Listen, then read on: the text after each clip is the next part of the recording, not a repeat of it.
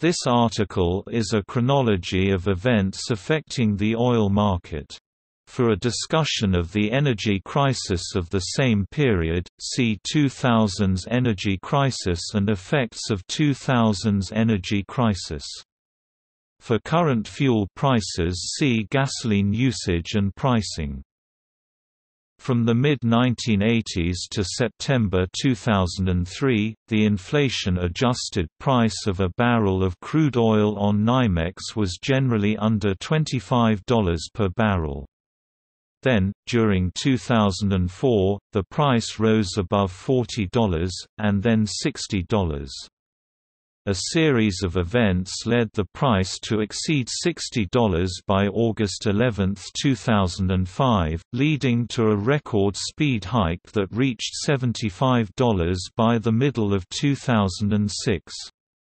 Prices then dropped back to $60 per barrel by the early part of 2007 before rising steeply again to $92 per barrel by October 2007, and $99.29 per barrel for December futures in New York on November 21, 2007.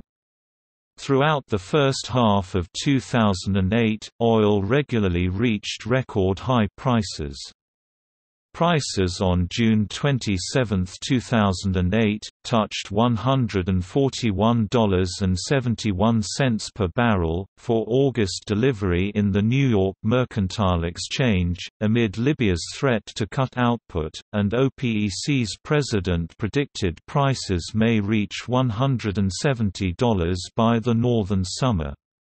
The highest recorded price per barrel maximum of $147.02 was reached on July 11, 2008.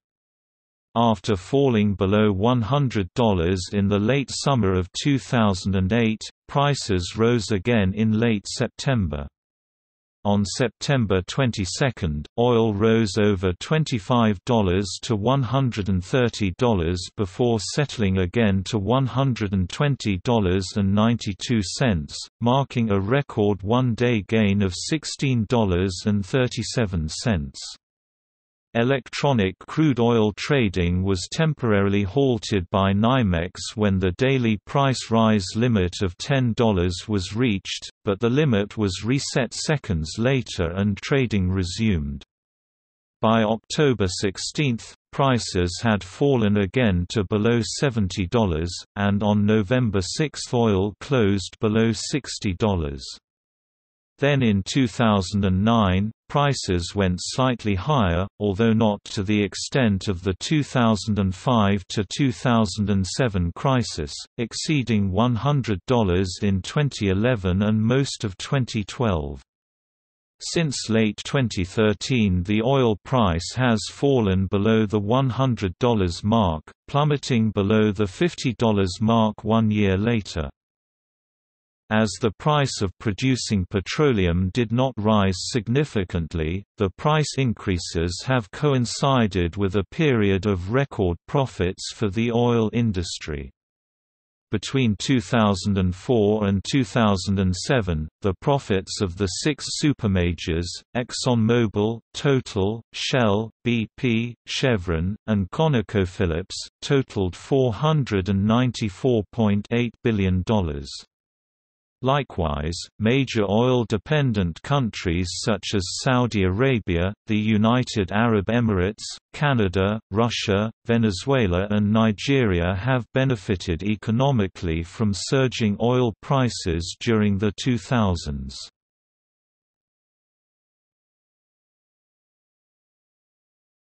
Topic: 2003.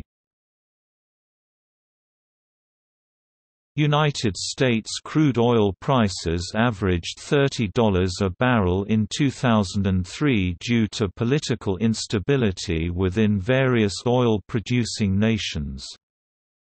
It rose 19% from the average in 2002. The 2003 invasion of Iraq marked a significant event for oil markets because Iraq contains a large amount of global oil reserves. The conflict coincided with an increase in global demand for petroleum, but it also reduced Iraq's current oil production and has been blamed for increasing oil prices. However, oil company CEO Matthew Simmons emphasizes the peaking and decline of oil exporting in Mexico, Indonesia and the United Kingdom is the reason for the price gouging. According to Simmons, isolated events, such as the Iraq War, affect short-term prices but do not determine a long-term trend. Simmons cites the use of enhanced oil recovery techniques in large fields such as Mexico's Cantarell, which maintained production for a few years until it eventually declined. Pumping oil out of Iraq may reduce petroleum prices in the short term, but will be unable to perpetually lower the price. From Simmons' point of view, the invasion of Iraq is associated with the start of long-term increase in oil prices, but it may mitigate the decline in oil production by retaining a partial amount of Iraq's oil reserves. As a direct consequence, the oil production capacity was diminished to 2 million barrels (320,000 cubic meters) per day.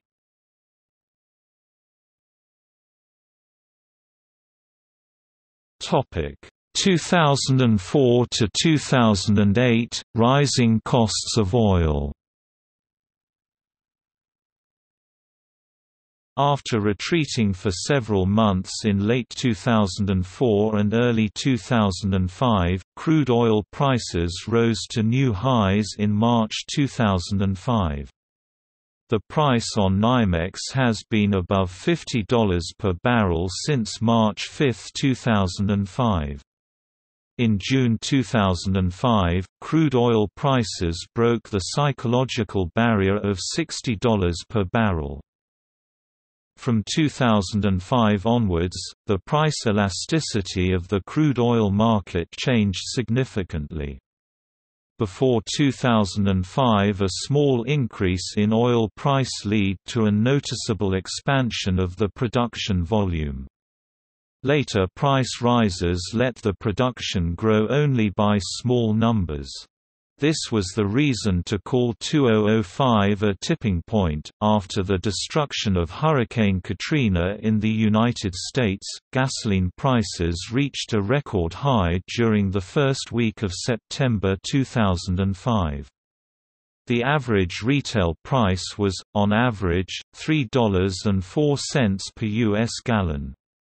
The average retail price of a litre of petrol in the United Kingdom was 86.4p on October 19, 2006, or $6.13 per gallon. Oil production in Iraq continued to decline as a result of the nation's ongoing conflict, causing a decrease in production to 1 million barrel per day, 160,000 cubic meters d. In mid-2006, crude oil was traded for over 79 United States dollars per barrel (BBL), setting an all-time record. The run-up is attributed to a 1.9 increase in gasoline consumption, geopolitical tensions resulting from North Korea's missile launch. The ongoing Iraq War, as well as Israel and Lebanon going to war, are also causative factors. The higher price of oil substantially cut growth of world oil demand in 2006, including a reduction in oil demand of the OECD. After news of North Korea's successful nuclear test on October 9, 2006, oil prices rose past $60 a barrel, but fell back the next day. On October 19, 2007, U.S. light crude rose to $90.02 per barrel due to a combination of ongoing tensions in eastern Turkey and the reducing strength of the U.S. dollar. Prices fell briefly on the expectation of increased U.S. crude oil stocks, however they quickly rose to a peak of $92.22 on October 26, 2007. On January 2, 2008, U.S. light crude surpassed $100 per barrel before falling to $99.69 due to tensions on New Year's Day in Nigeria, and on suspicion that U.S. crude stocks will have dropped for the seventh consecutive week. A BBC report from the following day stated a single trader bid up the price. Stephen Schork, a former floor trader on the New York Mercantile Exchange and the editor of an oil market newsletter, said one floor trader bought 1,000 barrels (160 cubic meters), the smallest amount permitted, and immediately sold it for $99.40 at a $600 loss.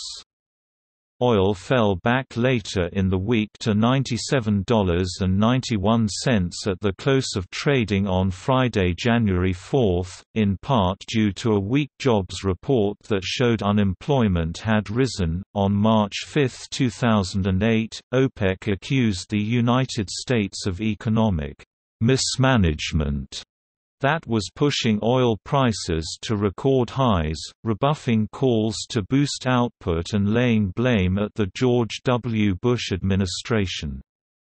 Oil prices surged above $110 to a new inflation-adjusted record on March 12, 2008 before settling at $109.92. On April 18, 2008, the price of oil broke $117 per barrel after a Nigerian militant group claimed an attack on an oil pipeline. Oil prices rose to a new high of $119.90 a barrel on April 22, 2008, before dipping and then rising $3 on April 25, 2008 to $119.10 on the New York Mercantile Exchange after a news report that a ship contracted by the U.S. military Sealift Command fired at an Iranian boat. On June 6, prices rose $11 in 24 hours, the largest gain in history due to the possibility of an Israeli attack on Iran. The combination of two major oil suppliers reducing supply generated fears of a repeat of the 1973 oil crisis. The mid-July decision of Saudi Arabia to increase oil output caused little significant influence on prices. According to the oil minister of the Islamic Republic of Iran, Gholam Hossein Nazari, the world markets were saturated and a Saudi promise of increased production would not lower prices. Several Asian refineries were refusing Saudi petroleum in late June because they were overpriced. Grade. On July 3, the Brent North Sea crude contract for August delivery rose to $145.01 a barrel. In Asian trade, London Brent crude reached a record of $145.75 a barrel, and Brent crude for August delivery peaked to a record $145.11 a barrel on London's ICE Futures Europe exchange, and to $144.44 a barrel on the NYMEX exchange.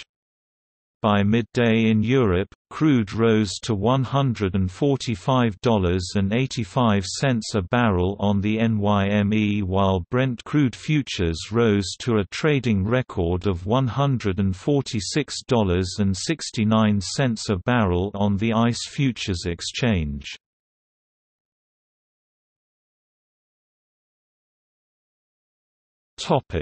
2008, oil prices peak at $145.85, then bottom at $32. On July 15, 2008, a bubble-bursting sell-off began after remarks by President Bush the previous day that the ban on oil drilling would be lifted. This precipitated an $8 drop, the biggest since the first U.S.-Iraq War. By the end of the week, crude oil fell 11% to $128, also affected by easing of tensions between the U.S. and Iran. By August 13, prices had fallen to $113 a barrel. By the middle of September, oil price fell below $100 for the first time in over 6 months, falling below $92 in the aftermath of the Lehman Brothers bankruptcy. A stronger US dollar and a likely decline in European demand were suggested to be among the causes of the decline. By October 24, the price of crude dropped to $64.15, and closed at $60.77 on November 6. By the end of December 2008, oil had bottomed out at $32.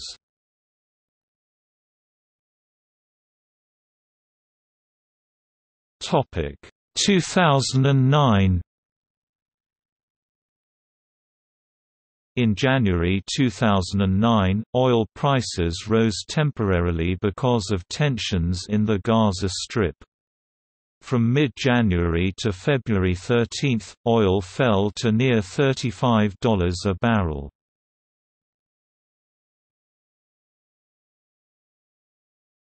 Topic 2010.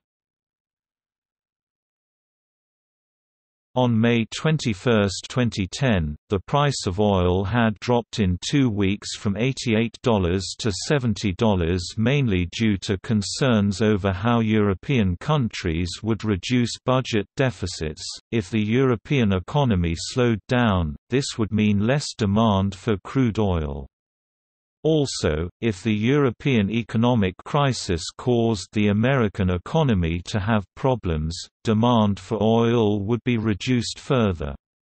Other factors included the strong dollar and high inventories. According to the U.S. Energy Information Administration, gas prices nationwide averaged $2.91 on May 10, dropping to $2.79 2 weeks later. The Deepwater Horizon oil spill was not a factor in gas prices since the well had not produced. Prices rose back to $90 per barrel in December 2010. The U.S. average for a gallon of 87-octane regular unleaded averaged $3 per gallon on December 23, sparking fear of a second recession if prices reached $100 per barrel and $4 per gallon gasoline, as forecasted for spring 2011. The price increases in December were based on global demand and the Arctic blasts affecting North America and Europe.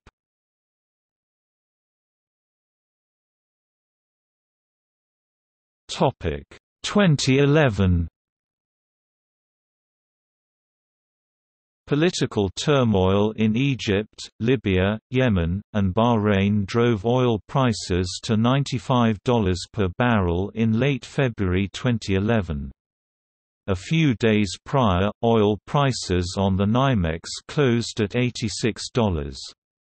Oil prices topped at $103 on February 24, where oil production is curtailed to the political upheaval in Libya. Oil supplies remained high, and Saudi Arabia assured an increase in production to counteract shutdowns. Still, the Mideast and North African crisis led to a rise in oil prices to the highest level in 2 years, with gasoline prices following. Though most Libyan oil went to Europe, all oil prices reacted. The average price of gasoline in the United States increased 6 cents to $3.17. On March 1, 2011, a significant drop in Libyan production and fears of more instability in other countries pushed the price of oil over $100 a barrel in New York trading, while the average price of gas reached $3.37. Despite Saudi promises, the sour-type oil the country exported could not replace the more desirable sweet Libyan oil. On March 7, 2011, the average price of gas having reached $3.57, individuals were making changes in their driving. The weakened US dollar resulted in a spike to $112 per barrel, with the national average of $3.74 per gallon, with expectations of damaging the US economy suggestive of a long-term recession. As of April 26, the national average was $3.87, with a fear of $4 per gallon as the nationwide average prior to the summer driving season. The national average rose on May 5, 2011 for the 44th straight day, reaching $3.98. However, that same day, West Texas Intermediate crude fell below $100 a barrel, the lowest since March 16. This came after crude oil for June delivery reached $114.83 on May 2, the highest since September 2008, before closing at $97.18 on May 6, a day after dropping 9%, the most dramatic single-day drop in over 2 years. Gas prices fell slightly on May 6, and experts predicted $3.50 a gallon by summer. In mid-June, West Texas Intermediate crude for July delivery fell nearly $2 to $93.01, the lowest price since February. The dollar was up and the euro and other currencies down, and the European economic crisis made investors concerned. London Brent crude fell 81 cents to $113.21. On June 15, the Energy Information Association said oil consumption was down 3.5% from a year earlier, but wholesale gasoline demand was up for the first time in several weeks. The price of gas on June 17 was $3.67.5 a gallon, 25.1 cents lower than a month earlier but 96.8 cents above a year earlier. On June 24, the price of gas was $3.62.8 and expected to go much lower due to the opening of the Strategic Petroleum Reserve. U.S. oil prices fell below $90 before rising again, and Brent crude fell 2%. However, on June 29, West Texas Intermediate crude had risen to $94.96, almost $5 above the lowest point reached after the previous week's action. One reason was the falling dollar, as Greece appeared less likely to default on its debt. Concern over the Greek debt crisis had caused falling oil prices. After another week, oil for August delivery had risen from $90.61 to $98.67, and gas prices were up 5 cents. Increased worldwide demand was one reason. Brent crude remained high at $118.38, partly due to supply problems in Europe, including lower North Sea production and the continuing war in Libya. On August 4, the price of oil dropped 6% to its lowest level in 6 months. On August 5, the price had dropped $8.82 in a week to $86.88 per barrel on the New York Mercantile Exchange. The same pessimistic economic news that caused stock prices to fall also decreased expected energy demand, and experts predicted a gas price drop of 35 cents per gallon from the average of $3.70. On August 8, oil fell over 6%, in its largest drop since May, to $81, its lowest price of the year. On September 24, oil reached $79.85, down 9% for the week, due to concerns about another recession and the overall world economy. The average price of gas was $3.51, with predictions of $3.25 by November, but it was below $3 in some markets. During October, the price of oil rose 22%, the fastest pace since February, as worries over the U.S. economy decreased, leading to predictions of $4 by early 2012. As of November 8, the price reached $96.80. Gas prices were not following the increase, due to lower demand resulting from the economy, the normal decrease in travel, lower oil prices in other countries, and production of winter blends which cost less. The average rose slightly to $3.41, but predictions of $3.25 were made.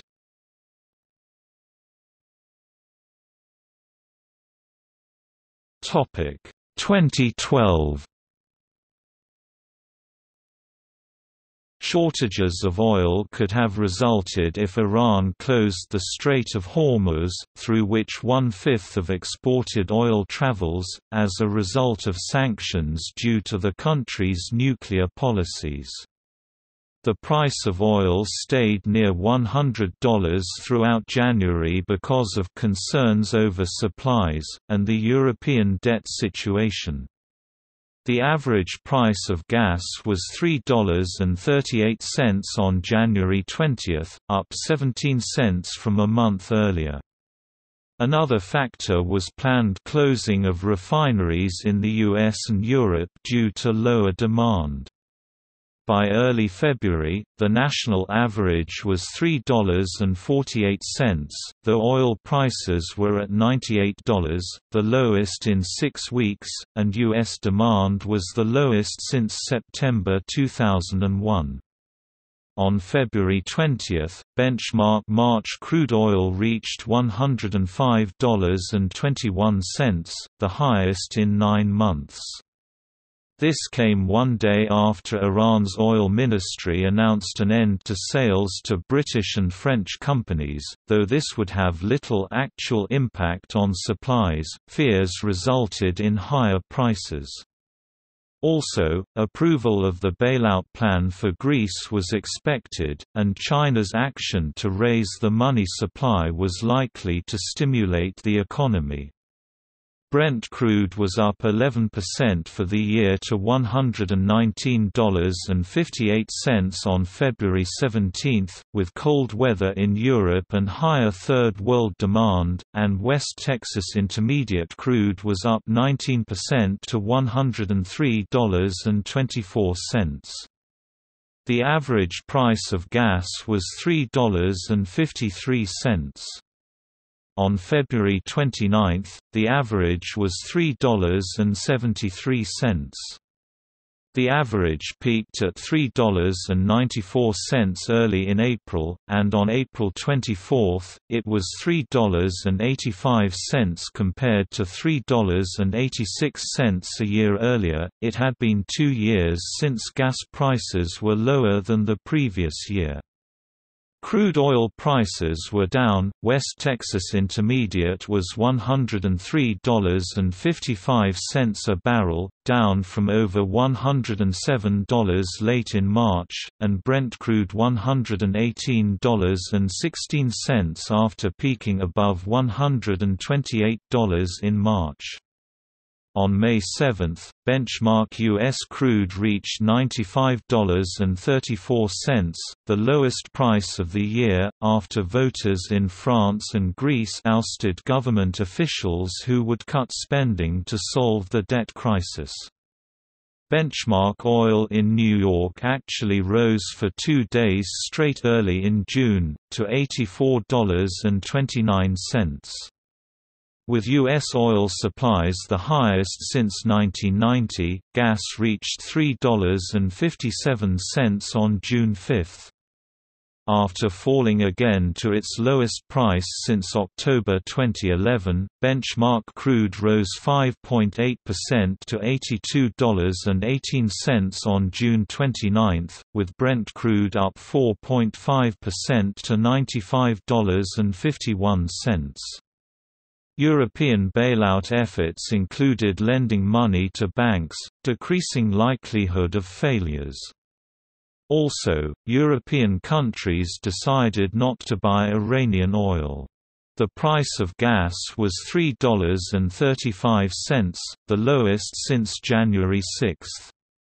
On July 17, benchmark crude reached $89.22 and Brent crude $104 after good economic news in the United States. Gas rose to $3.40. On August 7, a California refinery fire contributed to a jump in oil futures. Other refinery problems, a pipeline leak, fears about Iran, the crisis in Syria, North Sea problems, and Tropical Storm Ernesto all contributed to a 20% jump in oil prices in 6 weeks. The price of gas reached $3.63 but was not expected to go much higher. Good economic news in the United States contributed to oil reaching its highest price since May on August 17, with benchmark crude reaching $96.01, while Brent crude fell slightly to $113.71. Early in September, a mix of bad economic news from the United States and good economic news from Europe caused the price of oil to fall slightly. On September 4, benchmark crude reached $95.41, with Brent crude at $114.84. The price of gas went down slightly to $3.82 but was still the highest ever for Labor Day weekend.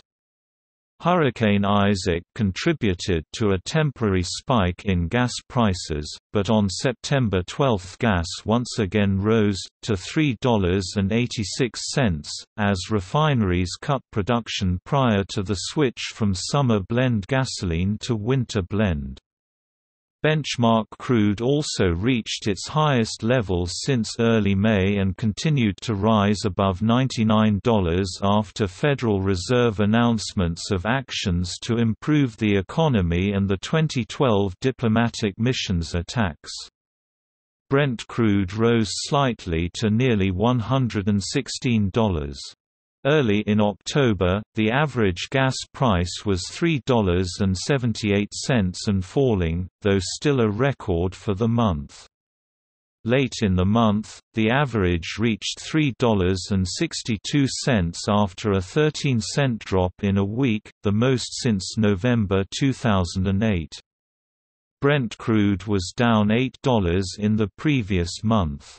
By the start of November, the average was $3.54, partly due to lower demand after Hurricane Sandy. Crude oil futures fell after Barack Obama was re-elected November 6. After Thanksgiving, lower U.S. oil inventories, good economic news in the United States and good news relating to the Greek bailout helped push Brent crude up to $111.04, and benchmark oil for January delivery to $87.92. Benchmark oil reached $86.24 on November 28, and gas was $3. $102.41. On December 13, Brent crude was down to $109.20, while benchmark oil fell slightly due to U.S. fiscal cliff concerns and rose due to Federal Reserve efforts to help the U.S. economy, ending the day at $86.77. In mid-December, gas prices reached $3.25, the lowest for 2012. Oil was trading for between $84 and $90.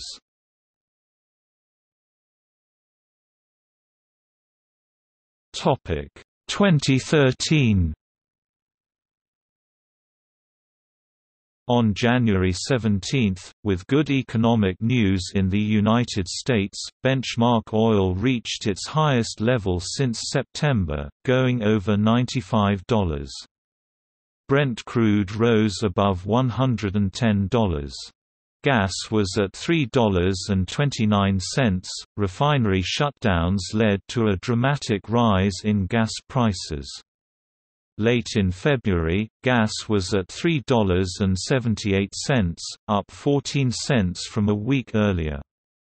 On February 25, with European stock markets doing well, benchmark crude for April rose above $94 after a significant drop the previous week due to news the Federal Reserve might end its stimulus efforts, making the dollar stronger. Brent crude was over $115. 2 days later gas reached its highest point, $3.79 a gallon.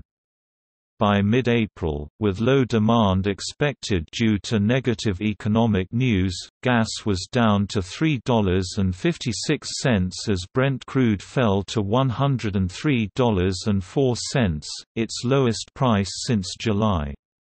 With economic problems worldwide leading to low demand, gas prices fell 3% in April, the most in a month in 10 years, to the lowest level for that month since 2010, before Memorial Day, when gas was $3.63. Gas supplies fell even though oil supplies were the highest in 35 years. U.S. economic news was also negative. On May 30, benchmark crude for July rose slightly to $93.61 after falling the previous day, and Brent crude fell slightly to $102.19. On June 5 the price of oil rose again with supplies lower. Benchmark crude rose above $94. The price of gas was $3.62.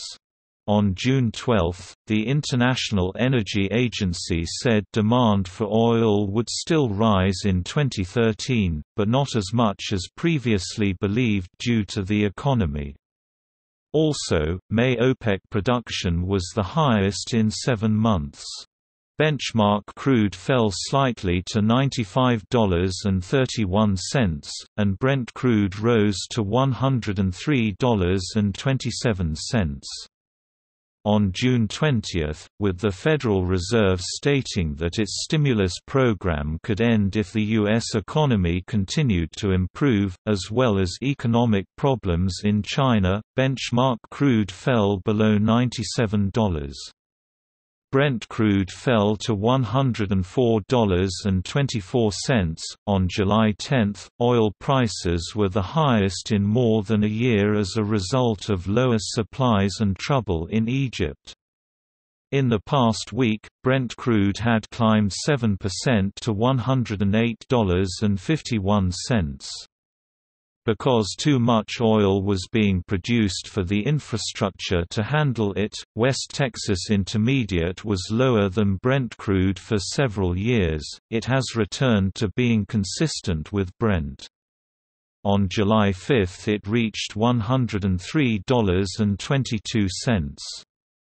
On July 19 with good economic news in the United States, benchmark crude reached $108.05, while gas was $3.67, the highest on a Friday since March 22. Brent crude was at $108.07. Gas was $3.63 on August 1, though good economic news in the US, China and Europe meant oil was going up again after a decline the previous week. Benchmark crude reached $107.89, while Brent crude was $109.54. On August 16 benchmark oil was $107.46 after 6 days of increases as Egypt's problems continued. The concern was access to the Suez Canal, which appears unlikely to be a problem but still concerns companies. Brent crude was $110.48 on August 19. On August 28 West Texas Intermediate reached $110.10, the highest since May 2011, and Brent crude reached $116.61, its highest point since February 19, due to concern about U.S. involvement in Syria. Meanwhile, inventories in the United States had their biggest increase in 4 months. Benchmark crude rose to $107.56 on September 11 due to lower supplies after dropping due to hopes for a peaceful Syria solution. Brent crude rose to $111.50. Gas was $3.59 at the start of the month, but at the end of September, the price of gas was $3.39, the lowest for the time of year since 2010. The New York Mercantile Exchange price on September 27 was $102.87. Refineries had no hurricanes or other problems. Benchmark crude fell to $103.31 on October 3 after the U.S. government shutdown, and Brent crude was $109. On October 21, benchmark crude was $99.22, the first time below $100 since July. Higher supplies and fewer threats from the Middle East were the reasons. Brent crude was $109.64 and gas reached $3.35. On November 13, Brent crude reached $107.12 and was $13.24 higher than West Texas Intermediate, the largest difference since April, due to trouble in Libya and sanctions against Iran. On November 25, benchmark crude decreased to $93.92 while Brent crude reached $110.41 after the agreement regarding Iran's nuclear program. On December 16, benchmark crude rose to $97.44 and Brent crude reached $110.53 with good economic news from Europe and more Libya trouble. Gas was $3.23, 3 cents higher than a month earlier. On December 27, due to a better economy in the United States leading to higher demand, oil closed about $100 for the first time since October. Gas was $3.27, 2 cents below a year earlier.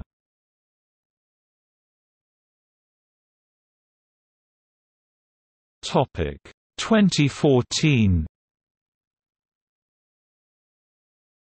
On January 2, benchmark crude fell by the most in one day since November 2012 to close at $95.44. Brent crude was $107.78. Gas was $3.33. With the Iran agreement and increased production from Libya and the North Sea, benchmark oil was around $92 on January 13 and Brent crude was $105.98. After good economic news from Japan, benchmark crude fell slightly from its highest close of 2014, $98.23 on January 30. Brent crude fell to $107.25. The difference between the two fell below $10 for the first time since November, partly due to cold weather in the United States which resulted in high heating oil demand. Early in February gas was $3.27. Cold weather led to the price of oil staying above $100 for most of February, but lower prices were expected. With United States fourth-quarter economic growth expected to be lower than an early estimate, benchmark crude fell slightly on February 27 to $102.40, with Brent crude reaching $108.61. On March 24, due to the dispute over Crimea, problems in Libya, and the Houston Ship Channel collision, benchmark crude rose above $100 and Brent crude rose to $107.41. Economic problems in China kept prices from going even higher. Later in the week, good economic news from the United States, lower oil supplies in Oklahoma and a force majeure by Shell Nigeria pushed prices slightly higher, to $102.12 for benchmark crude and $108.29 for Brent. On April 7, benchmark crude fell below $101 and Brent crude fell to $105.64 with news that Libya might open more terminals in May, but more Ukraine problems pushed the prices back up on April 8.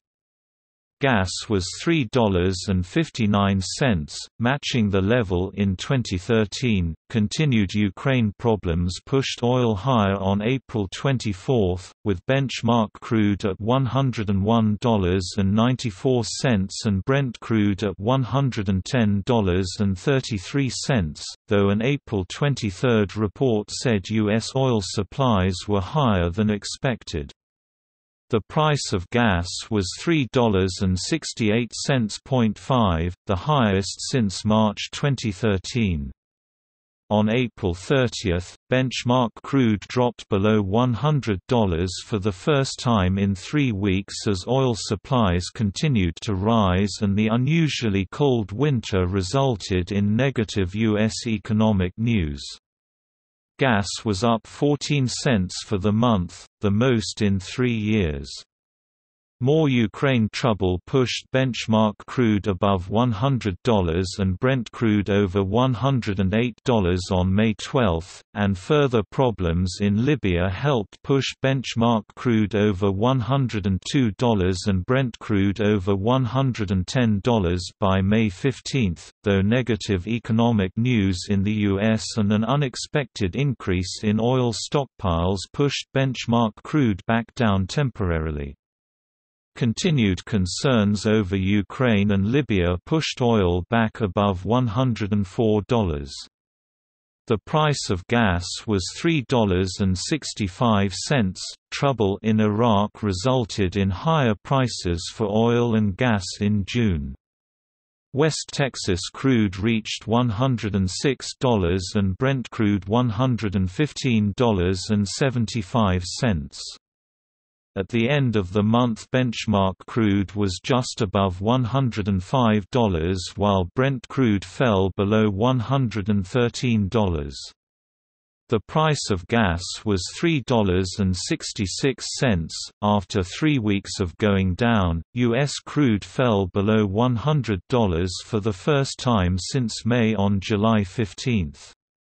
However, with Middle East and Ukraine problems sending oil higher, benchmark crude finished July 18 just above $103, with Brent crude staying above $107.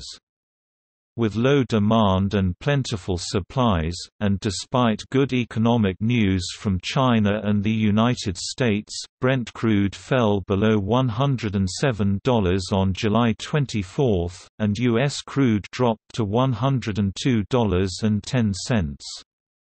On July 28, gas was $3.52, down 5 cents from a week earlier, due to refiners cutting prices. 2 weeks later gas was $3.48, less than a year earlier. And on August 14, light sweet oil was $95.58, the lowest since January, while Brent crude reached $102.01, the lowest since June, after falling the most in one day since January.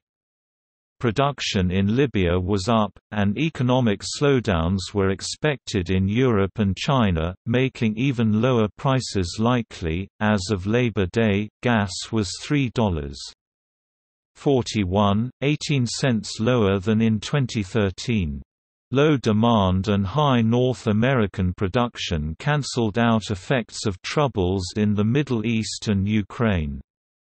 West Texas crude was below $94 on August 27 and Brent crude below $103. On October 16, West Texas crude fell below $80 for the first time in more than 2 years, while Brent crude reached $82.60, the lowest since November 2010. OPEC members were not expected to act as increases in the U.S. supply resulting from high tight oil, shale oil production added to a worldwide surplus. On October 31, the average price of gas reached $3 and was expected to go below that figure for the first time since December 2010. Demand for oil was down and there were many new sources. United States oil production was up 70% since 2008, and Iraq and Canada were producing more. According to the Lundberg survey released December 7, gas was down 12 cents from 2 weeks earlier to $2.72. Demand was low while production was high, and the strong dollar contributed. With demand low in China and Europe and OPEC deciding not to cut back, West Texas Intermediate reached $63.50 on December 8, the lowest since July 2009, while Brent crude reached $66.90, a level not seen since October 2009. After Saudi Arabia oil minister Ali al-Naimi said OPEC members could not cut production on their own, oil prices rose slightly December 18 but finished the day lower, with benchmark crude at $54.11 and Brent crude $59.27, both the lowest since May 2009. Gas was $2.49 a gallon. Days later gas was $2.38, the lowest in 5 years, after 89 straight days of going down, the longest continuous decline ever according to AAA. The price of oil was down 50% since April, while gas had fallen 36%. Economic problems in Europe and Asia, high gas mileage, a strong dollar, higher U.S. production and no action by OPEC have been credited. By 12 December 2014, the price of benchmark crude oil, both Brent and WTI, reached their lowest prices since 2009. Brent crude oil and accordingly to all type of crude oil dropped to $62.75 a barrel for January delivery on the London-based ICE Futures Europe Exchange, and futures for West Texas Intermediate (WTI) for January settlement slid to $58.80 a barrel in electronic trading on the New York Mercantile Exchange (NYME). This represents a 40% decrease in 2014. The CIBC reported that the global oil industry continued to produce massive amounts of oil in spite of a stagnant crude oil market. Oil production from the Bakken Formation was forecast in 2012 to grow by 600,000 barrels every year through 2016. By 2012, Canadian tight oil and oil sands production was also surging. In June 2014, crude oil prices dropped by about a third as U.S. tight oil, shale oil production increased and China and Europe's demand for oil decreased. In spite of huge global oversupply, on 27 November 2014 in Vienna, Saudi oil minister Ali al-Naimi blocked the appeals from the poorer OPEC member states, such as Venezuela, Iran and Algeria, for production cuts. The European crude oil benchmark, Brent, plunged to $71.25, a four-year low. Al-Naimi argued that the market would be left to correct itself. This will put pressure on companies in the U.S. to reduce shale fracturing operations. OPEC had a long-standing policy of defending prices. OPEC is ready to let the Brent oil price drop to $60 to slow down U.S. tight oil, shale oil production. In spite of a troubled economy in member countries, al-Naimi repeated his statement on Saudi inaction on 10 December 2014. By the end of 2014, as the demand for global oil consumption continued to decline, the remarkably rapid oil output growth in light, tight oil production in the North Dakota Bakken, the Permian and Eagle Ford basins in Texas, while rejuvenating economic growth in U.S. refining, petrochemical and associated transportation industries, rail and pipelines, destabilized international oil markets.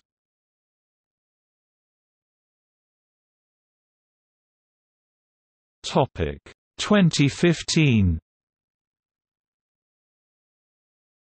On January 16, Brent crude rose as high as $50.16 before falling back, and the International Energy Agency said production was down due to lower prices and higher prices were likely late in 2015.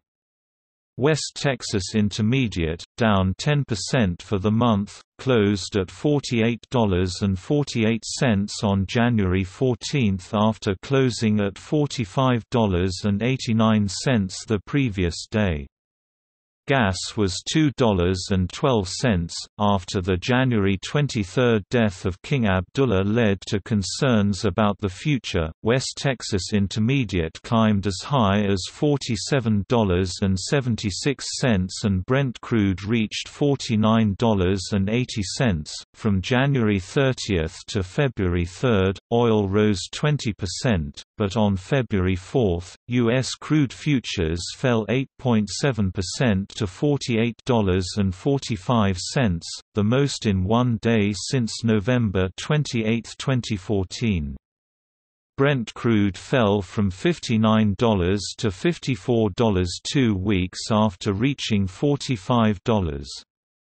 U.S. inventories were the highest since 1982, while the dollar was recovering from its worst day in more than a year.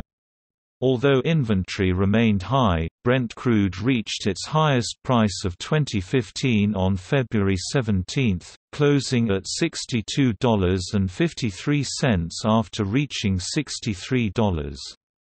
Problems in the Middle East, especially Libya, contributed to the rise. Fighting in Ukraine was also a factor. At the end of February, with refineries changing to summer blend, the price of gas was $2.37, up from $2.03 in January. Other factors included an explosion at a Torrance, California refinery and a strike involving steel workers at 20 refineries. On March 13, oil declined 5% for a total drop of 10% for the week. Benchmark crude reached $45.16 and Brent crude was $56.24. Supplies continued to increase and the price was expected to fall until changes by refineries for summer. Gas reached $2.46 March 7 but fell to $2.44 a week later. U.S. inventories were the highest since records had been kept, but on March 18, with the Federal Reserve indicating interest rates would not rise quickly, oil prices increased 6%. Brent crude rose 16% in April, reaching $64.95, its highest price for 2015, on April 16. U.S. crude was $56.62 on April 17. Reasons were a drop in expected tight oil, shale oil production in the United States and the war in Yemen. Gas was $2.41, up a penny in a week. On May 5, gas reached $2.63 after rising for 19 days. Gas was going up faster than oil, which reached its highest 2015 price, $61.10 for U.S. crude and $68.40 for Brent crude, before settling at $60.40 and $67.52 respectively. The dollar was lower, but different sources conflicted over whether U.S. inventories were down for the first time in 2015, or up as they had been. West Texas Intermediate closed slightly higher at $58.98 on May 19, and Brent crude rose slightly to just over $65 as U.S. supplies, still near records, fell while refineries increased production. On May 26, gas was $2.74. On June 10, West Texas Intermediate reached $61.43, the highest price since December. Demand was expected to stay high, but OPEC production was also staying high. Brent crude was $65.70 while gas was $2.76. On July 1, with an increase in U.S. inventory for the first time in 2 months, U.S. benchmark oil fell by the most in one day since April 8 to $56.26, the lowest since April 22, while Brent crude fell to $62.01. Gas was $2.77. Oil fell by about $10 in July as the US dollar was strong, supplies were high, and the Chinese stock market was down. Near the end of the month, Brent crude reached $53.31, close to the lowest in 6 months, while U.S. crude, at $48.52, was close to a 4-month low, and gas was $2.69. A week later, with supplies high and summer driving in the United States ending, oil fell below $45, close to the 6-year low reached in March. Brent crude was below $50. Gas was $2.64. On August 11, U.S. crude reached $43.08, its lowest price since February 2009. Brent crude was below $50. Gas was $2.59. On August 26, U.S. crude reached $38.60, once again its lowest price since February 2009, before jumping more than 10% the next day to $42.56 for its biggest increase in one day since March 2009. Brent crude was up 10% to $47. U.S. supplies had fallen dramatically, especially in Cushing, Oklahoma.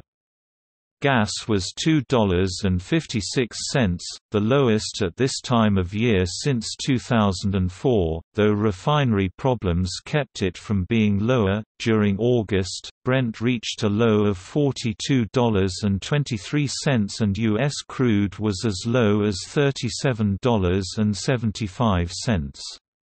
Then U.S. crude jumped 28% in 3 days, the most since 1990.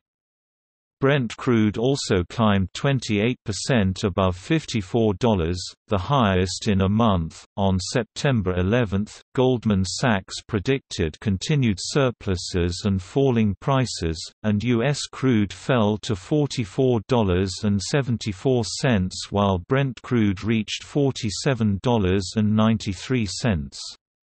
Gas was $2.37, a drop in supplies from Cushing, speculation about Federal Reserve action on interest rates, and U.S. help for Kurds in Syria contributed to a rise in U.S. crude to $47.15, while Brent was $50.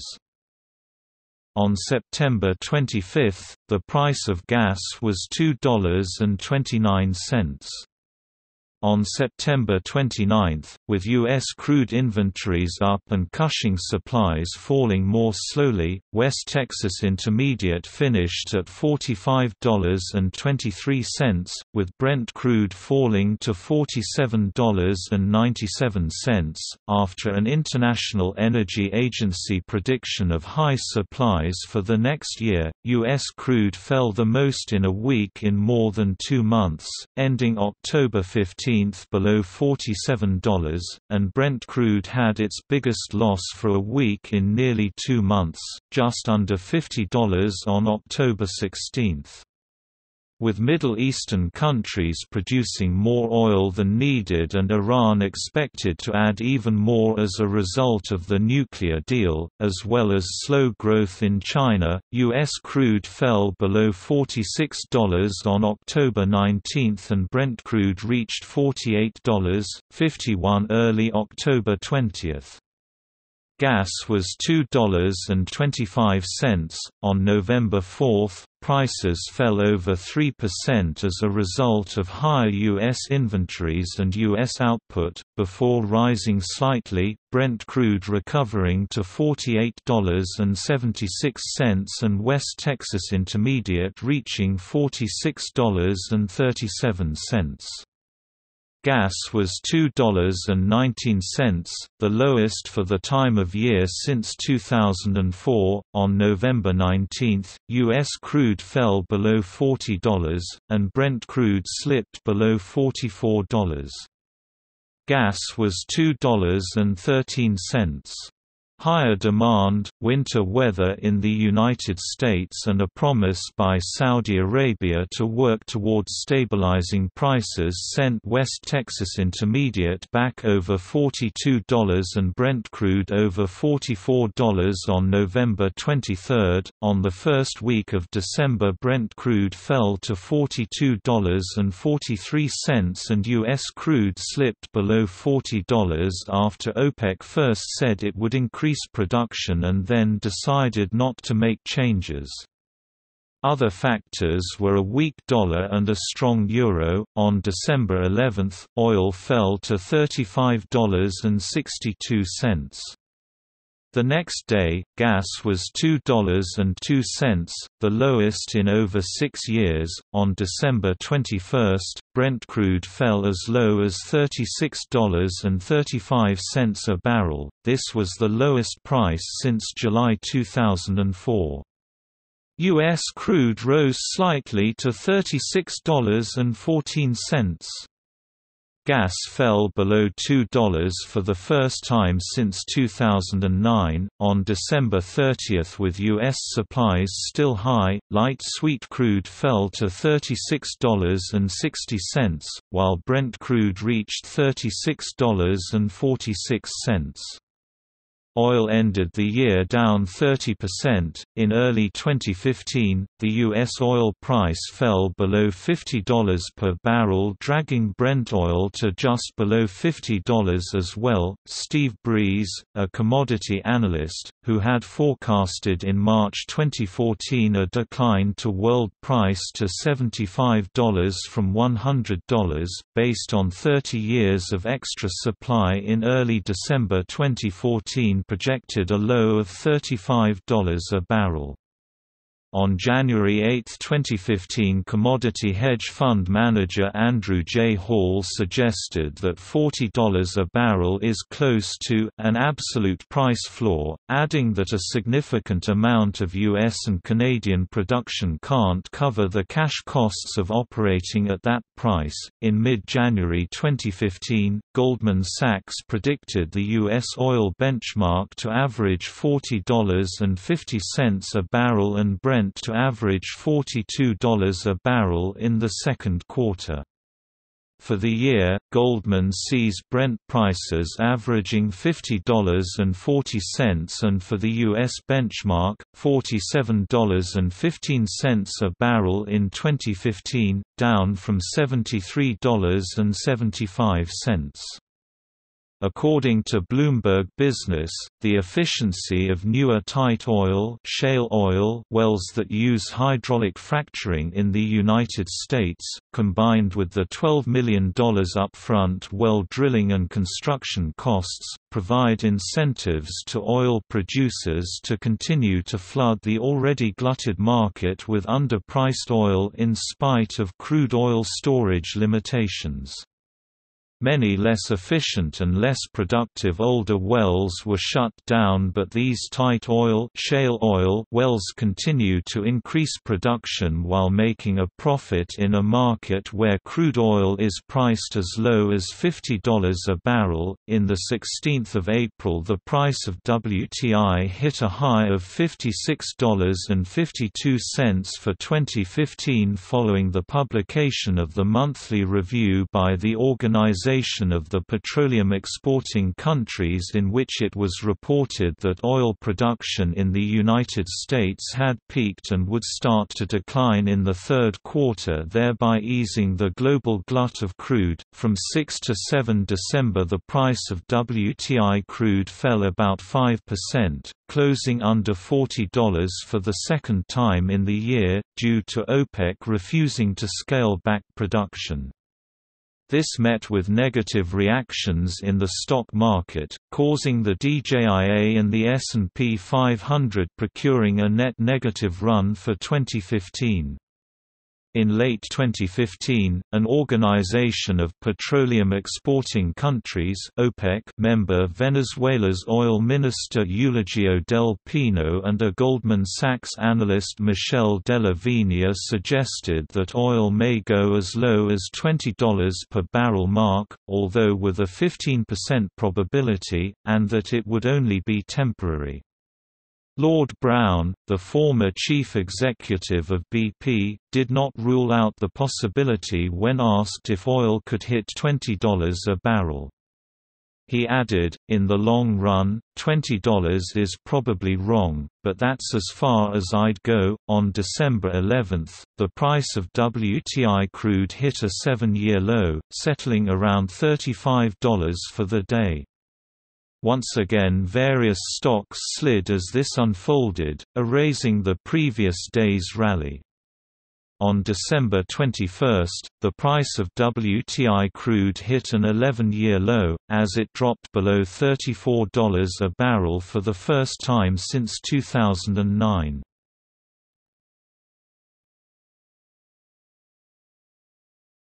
Topic 2016.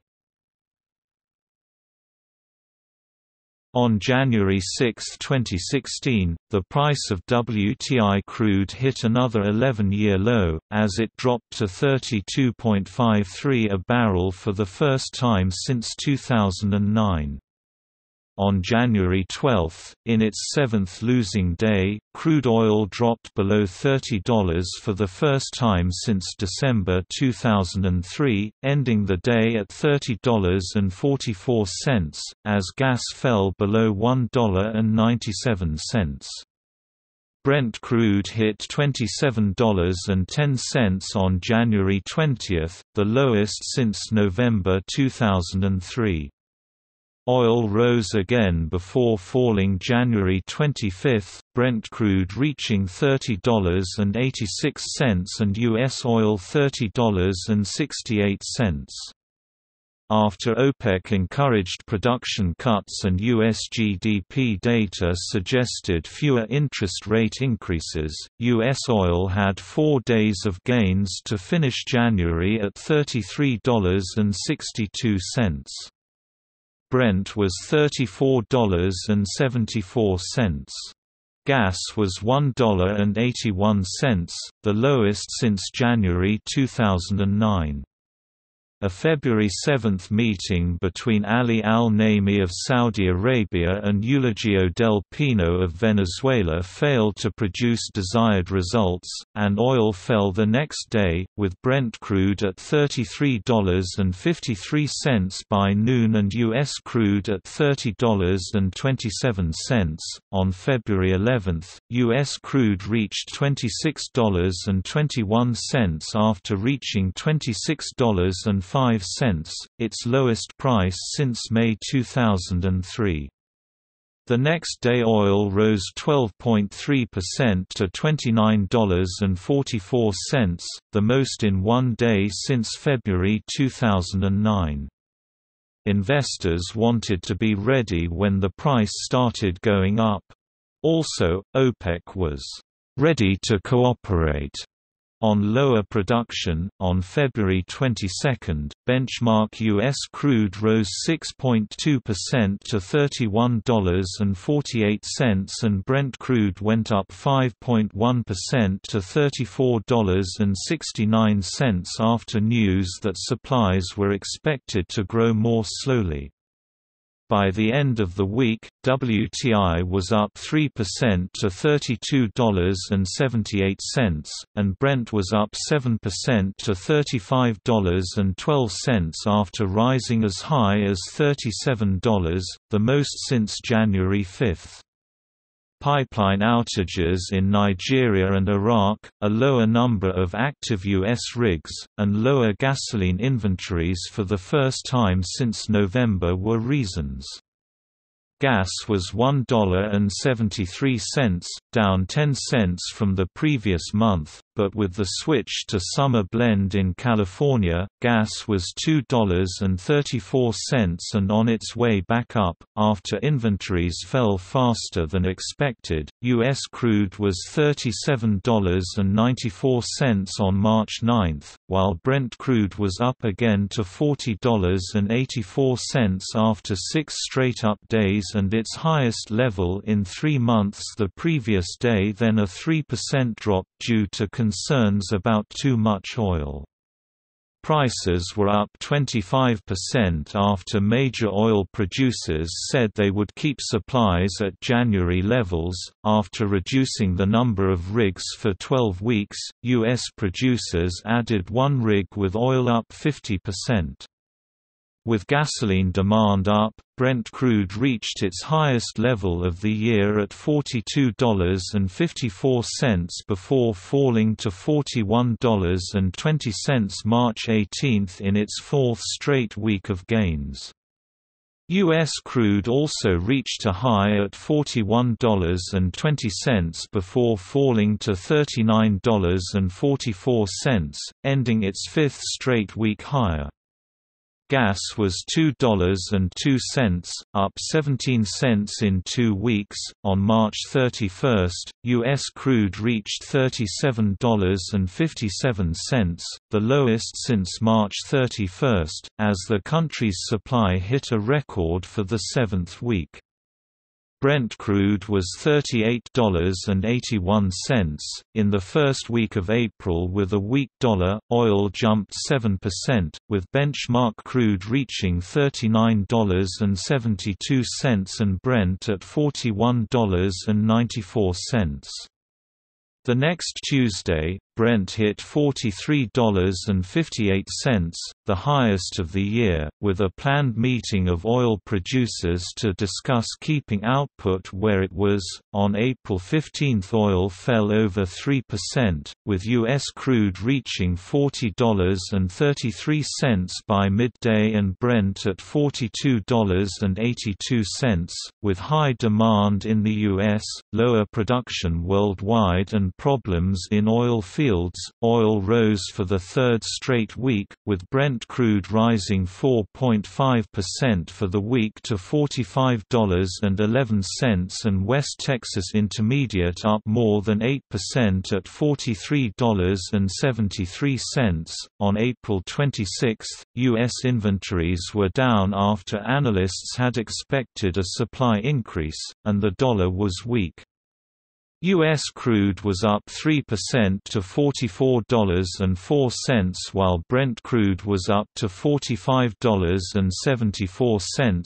The fire in Canada, attacks in Nigeria, and economic problems and the Zika virus in Venezuela led to supply problems and the highest prices in 7 months on May 16. With U.S. supplies down more than predicted, WTI reached $49.56 on May 25, the highest since October. Brent crude was $49.74. On June 7, with the dollar lower and interest rates not expected to rise after U.S. economic news, benchmark crude closed over $50 for the first time since July 21.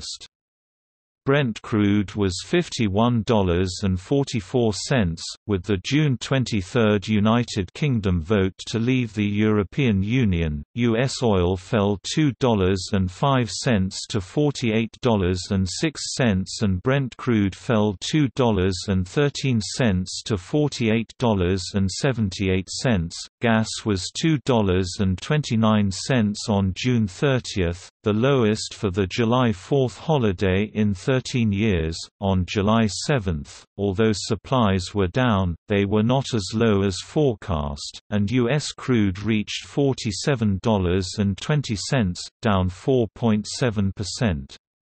Brent crude reached $46.27, the lowest since May 11. For the week ending July 15, crude supplies fell, but gasoline supplies rose. After gains on July 20, WTI fell to $44.75 and Brent crude went down to $46.20.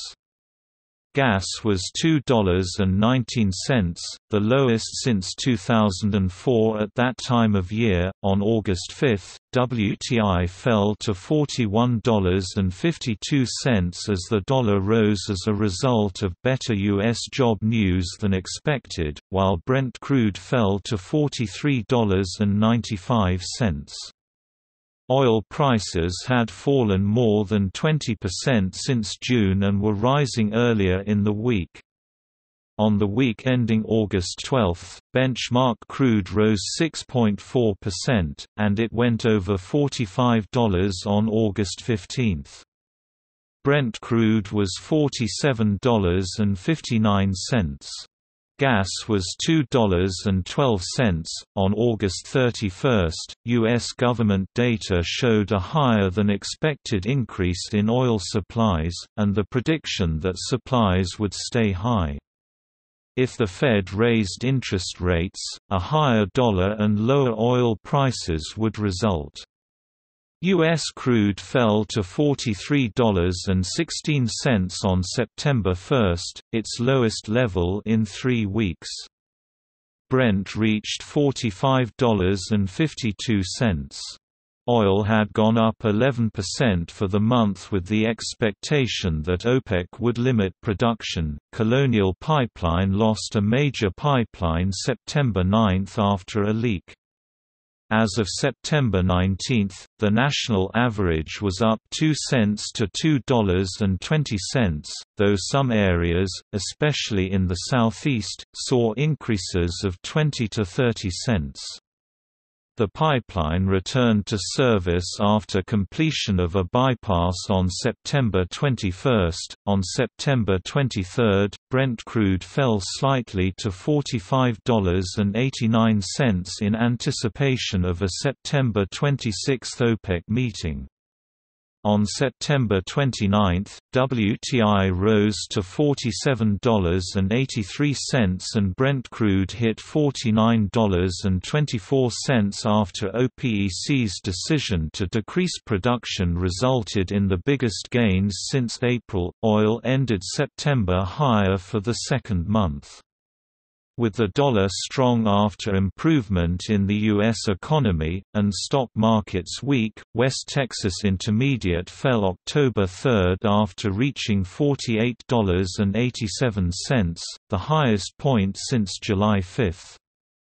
Brent crude fell after hitting $50.90, its highest in 6 weeks, on October 10, with Russia planning to join OPEC and Algeria saying others should. Brent crude reached its highest point in a year at $53.73, while WTI hit $51.60, the highest since June 9.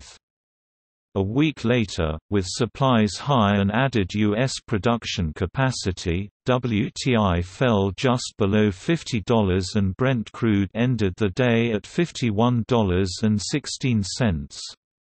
With lower inventories, on October 19 WTI reached $51.93, the highest since July 2015, while Brent crude reached $53.14, after an October 29 meeting by both OPEC members and non-members on the agreement to limit output resulted only in an agreement to meet again on November 30, and with high inventories at Cushing, Brent crude reached $48.17, the lowest since September 29, and WTI was down to $46.86, its lowest since September 27.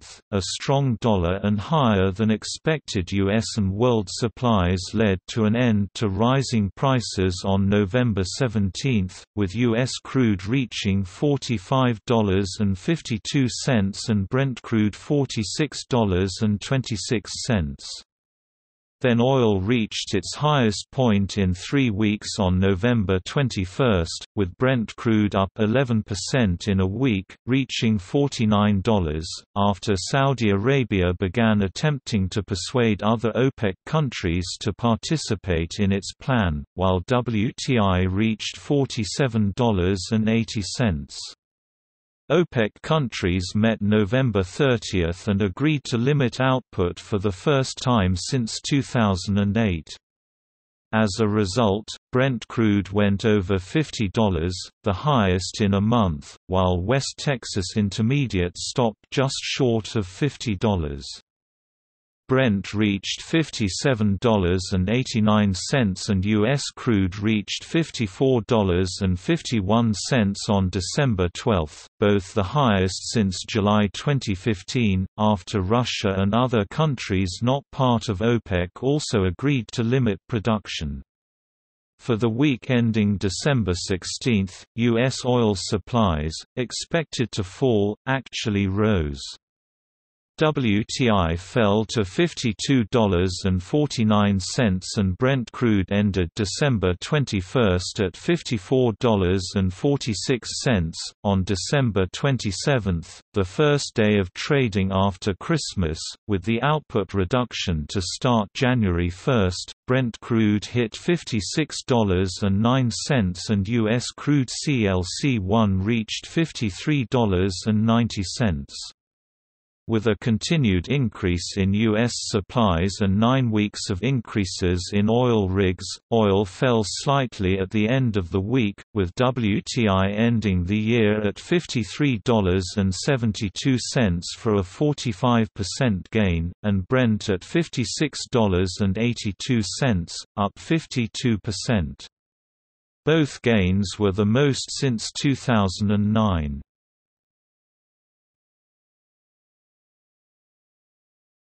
Topic 2017. Despite the promises of lower output from other countries, no evidence of changes was seen. U.S. output was higher. Also, China's economic problems caused concern. Brent crude fell 3% in the second week of the year to $55.45, WTI fell to $52.37 for a nearly 3% loss. On January 18, with a strong dollar and expectations of higher U.S. production, Brent crude fell to $53.92 and WTI to $51.08. With U.S. production and inventories up, even a lower dollar and decreased production by OPEC nations did not cause oil prices to rise as much as they could have. WTI reached $53.07 and Brent crude $55.44 on January 26. On February 8, the U.S. Energy Information Administration reported the second largest increase in oil supplies, the day after WTI reached $52.17 and Brent reached $55.05, the lowest in 3 weeks for both, thanks to a strong dollar. Still, prices moved higher on February 8. With the increase in U.S. supplies and OPEC's plan to keep cutting production, oil ended the next week down, with WTI at $53.40 and Brent crude at $55.81. On February 22, Qatar Oil Minister Mohammed Saleh Al Sada said countries not in OPEC were not cutting production as much as expected, and oil fell as a result. Continued increases in U.S. crude inventories also contributed to a decline, with WTI at $53.59 and Brent at $55.76. After U.S. inventories reached a record at the end of February, oil fell for 3 straight days and closed at its lowest level in nearly a month, with WTI at $52.61 and Brent at $55.08. Oil continued to fall, with Brent crude reaching $51.50, the lowest since November 30. On March 9, a day after a 5% drop, the most it had moved in a day all year. WTI fell more than 5% March 8 and closed at $49.28 the next day, the lowest since November. WTI fell to $47.36 on March 14, while Brent crude reached $50.25, before lower inventories resulted in higher prices. Crude inventories set a record, but gasoline inventories went down more than expected and summer gasoline demand was expected to increase, so while WTI fell to just over $47 on March 22, it finished the day at $48.04. Brent crude fell below $50 but recovered to $50.64. On March 30, with Kuwait's support for continuing OPEC production cuts, U.S. crude rose above $50 for the first time in 3 weeks, with Brent crude reached $52.92.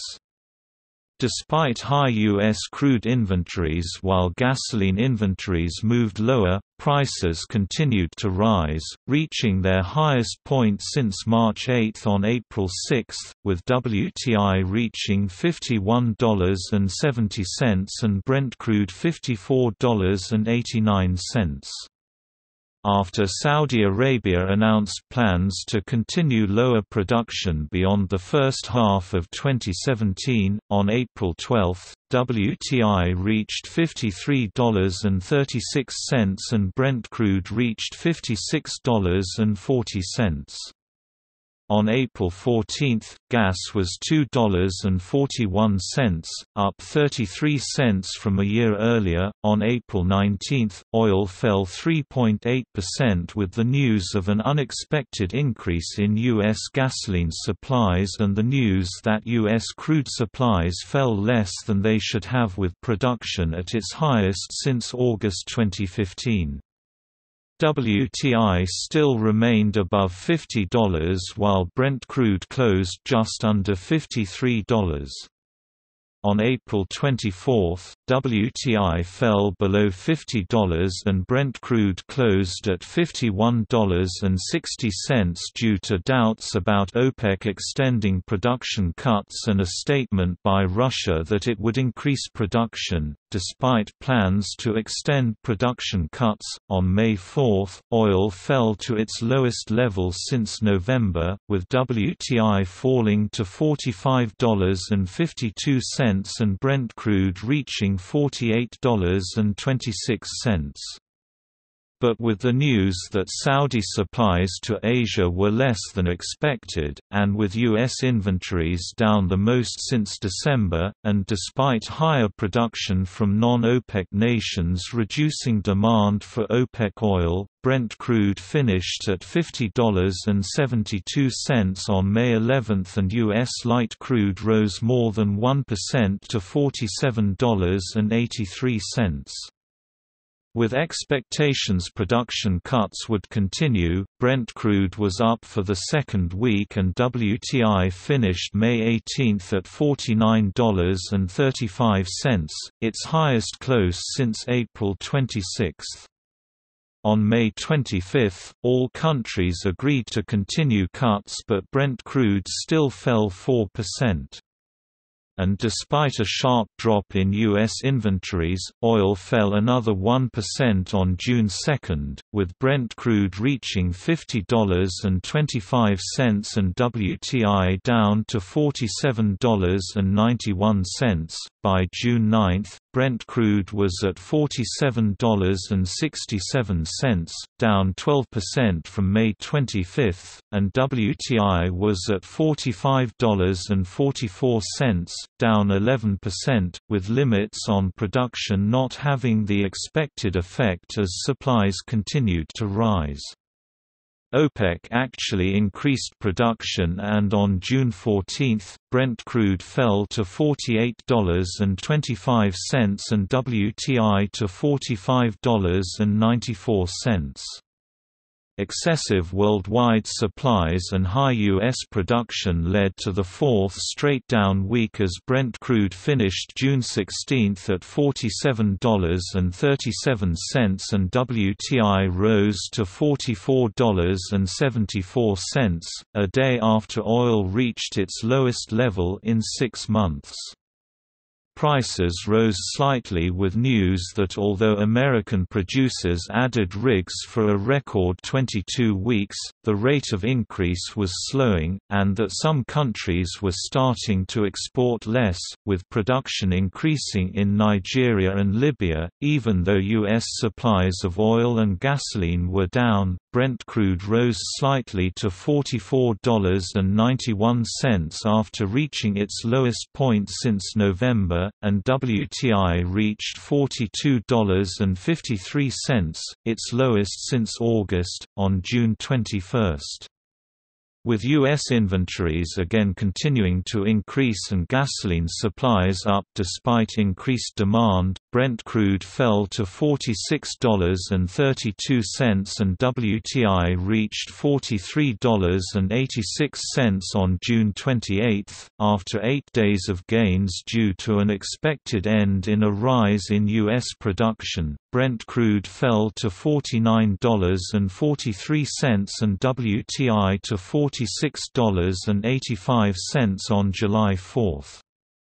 On July 7, even though U.S. oil and gasoline inventories fell late in June, with both OPEC and U.S. production up, Brent crude fell to $47.53 and WTI to $44.95.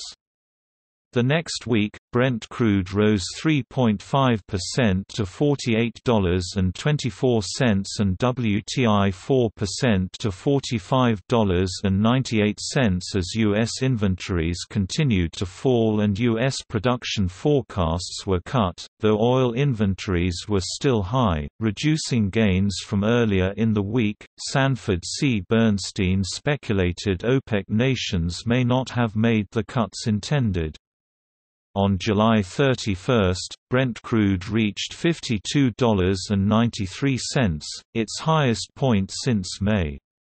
With record demand reported in the United States and lower inventories along with good news on U.S. jobs but continued high production from OPEC nations, on August 4, WTI ended the week at $49.58 and Brent crude reached $52.42 after almost reaching a 10-week high earlier in the week. Both were down less than 1% for the week. Oil reached its highest level in 2.5 months on August 9, but OPEC and exempt nations Nigeria and Libya reported increased output, and oil fell 1.5%, with WTI back below $50 at $48.62 and Brent crude at $51.91 early the next day. Oil fell 2.5%, more than expected, on August 14. Early the next day WTI was $47.65 and Brent crude was $50.79, both up slightly. Lower production by Libya and China were reported, and a stronger dollar resulted from North Korea delaying a decision to fire a missile toward Guam. On August 23, oil fell slightly due to higher Libya output, while U.S. gasoline supplies higher than expected even though crude inventories fell, with WTI at $47.63 and Brent crude at $51.61. However, Hurricane Harvey led to higher gas prices and to a reduction of nearly 25% in refinery capacity and 15% in U.S. production. Brent crude fell slightly to $50.93 on August 29, but the difference between Brent and US CLC1 reached the highest level in over 2 years before declining to $4.92. While Harvey has had little effect on crude prices, the price of gas reached $2.59 on September 2, up 17.5 cents since August 23 and 16.7% higher than 2016, with more dramatic increases in states dependent on the Colonial Pipeline, which closed until inspection was complete. As of September 11, the price of gas was $2.67. Brent crude rose 40% from June to October as oil producers were expected to continue lower production, with an increase of 20% in the third quarter, the most for the quarter since 2004, and reaching $59.49 during the final week of September. The increase that week resulted from a threat by Turkey to close a pipeline as a result of the Kurdistan vote for independence. Turkey did not act and oil fell 6% to $56, including a 2.5% drop on October 1 as a result of investors taking advantage of higher prices and forecasts for increased U.S. tight oil (shale oil) production. US CLC1 fell only slightly to $50.42 on October 12, with US supplies up. WTI was $51.01 and Brent crude $56.65.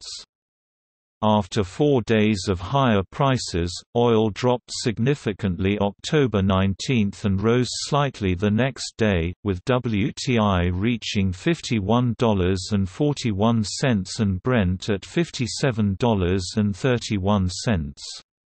U.S. oil inventories were down 15% since March and lower than in 2016 due to higher exports resulting from WTI being significantly lower than Brent.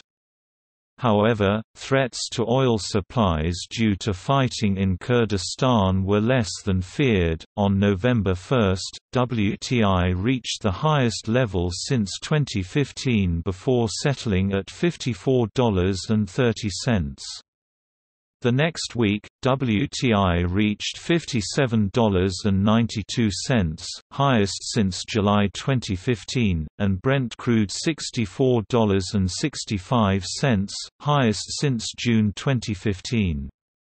Demand was high, and OPEC cuts and rising political tensions were other reasons. On November 24, WTI reached $59.05, the highest in 2 years, due to the Keystone Pipeline closing, and optimism about the OPEC deal extension.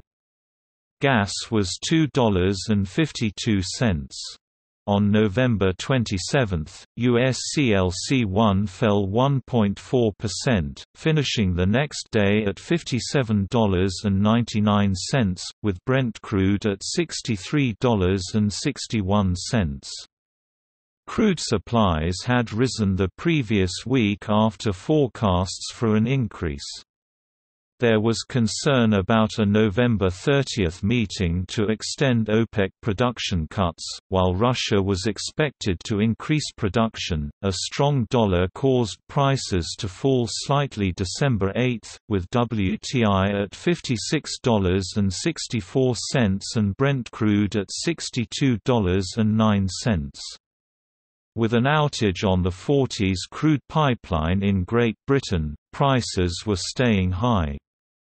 Oil fell slightly on December 11 with WTI at $57.10 and Brent crude $63.08 as U.S. production reached levels not seen since the 1970s and the number of rigs continued to increase. During the last week of 2017, WTI went over $60 for the first time since June 2015 before falling back to $59.69, while Brent crude passed $67 for the first time since May 2015 before falling to $66.50. Pipeline problems in Libya and the North Sea added to production cuts by OPEC and Russia.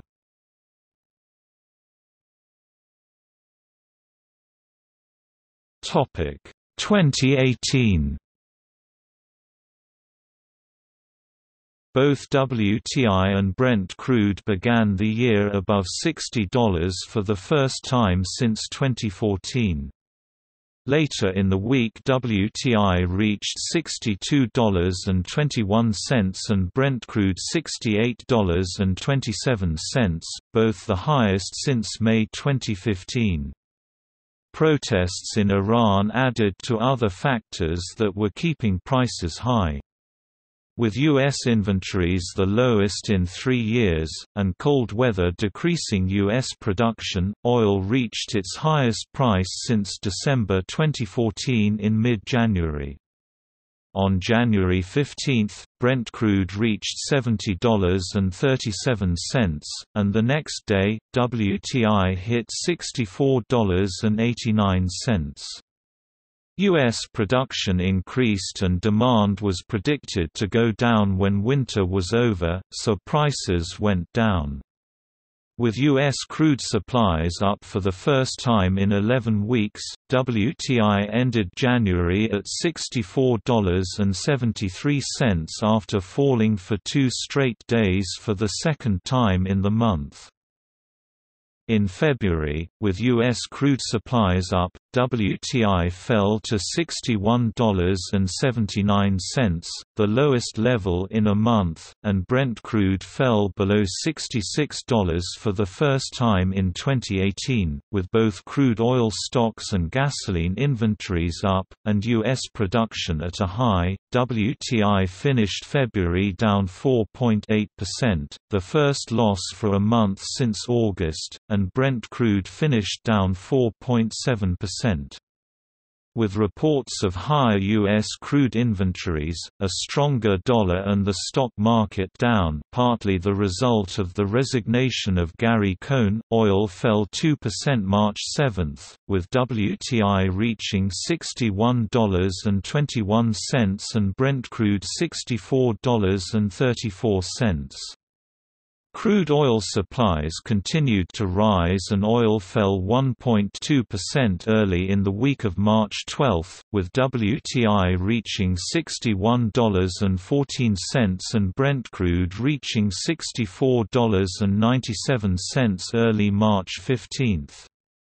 Then crude supplies fell and WTI ended March 21 at $65.41 while Brent reached $69.47, both the highest since early February. WTI ended March at $64.94, up 5.6% for the month and 7.7% for the first quarter. Brent finished at $70.27 for an increase of 8.6% for the month and 6.3% for the quarter. One reason was concern over the United States putting sanctions on Iran once again. Also, OPEC wanted prices higher and intended to set targets for crude stocks accordingly. Production in Venezuela was down as well, on April 11, with the United States planning a response to the Douma chemical attack in the Syrian civil war. WTI ended the day at $66.82, with Brent at $72.04, both the highest since December 2014. WTI fell from $69.56 and Brent from $74.74, both the highest since November 2014, on a week when U.S. inventories were lower and gasoline demand was higher. WTI ended May 18 down slightly at $71.28 but still higher for the third week after reaching its highest level in 3.5 years twice. Brent rose for the sixth week in a row, the most since 2011, finishing at $78.51 after going over $80 for the first time since November 2014 the previous day. The threat of more sanctions on Iran, the lowest OPEC petroleum stocks in 3 years, and supply problems in Venezuela were reasons. Prior to Memorial Day, the number of active U.S. oil rigs increased and WTI fell 4% to $67.88, while Brent crude fell 3% to $76.44, the lowest since May 8. Media reports indicate OPEC will increase production. Gas was $2.97, the highest of the year, with OPEC's announcement that it would keep production low through the rest of 2018. WTI rose from its lowest close since April 17 to finish May 30 at $68.21 after 5 straight days of decline, the longest streak since February. Brent finished at $77.50. The difference between WTI and Brent was increasing, possibly due to tight shale oil. On June 14, WTI reached $66.89, its highest settlement in 2 weeks as a result of the largest U.S. supply drop since March, though not as high as it could have been due to record U.S. production for the week. Brent crude fell to $75.94 due to expectations of higher production from OPEC. On June 22, WTI finished at $68.58, up 4.6%, and Brent crude was up 3.4% to $75.55, after OPEC said it would cut production, and U.S. supplies fell with the first reduction in the number of rigs in 3 months. WTI ended the first half of 2018 up about 23% to $74.15, the highest since November 2014, up 14% for the second quarter and 11% for the month. Brent crude was $79.44, the highest since May. Factors included threats to supplies from Libya and proposed sanctions on countries importing oil from Iran. With expectations of increased production worldwide, Brent crude dropped more than 2% on July 2 to $77.30, while WTI fell slightly to $73.94 due to lower U.S. supplies and Libya exports. For the week ending July 13, WTI fell 3.8% to $71.01 after falling below $70 on July 12.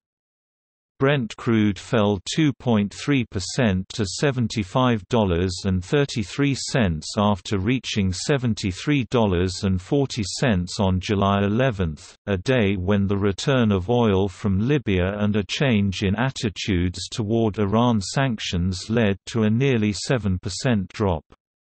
Lower U.S. supplies were less of a factor. WTI rose to $69.46 on July 19 with the announcement that Saudi Arabia exports were expected to fall to prevent oversupply and news of lower than expected U.S. gasoline supplies, but Brent crude fell to $72.58 with the end of a strike by Norwegian oil workers. The biggest one-day decline in oil prices in 3 weeks happened August 8 as crude supplies fell less than expected and demand in China also fell. WTI fell 3.2% from $69.17, the highest since July 30, to $66.91, the lowest since June 21. Brent crude also fell by 3.2% to $72.28, the lowest since July 17.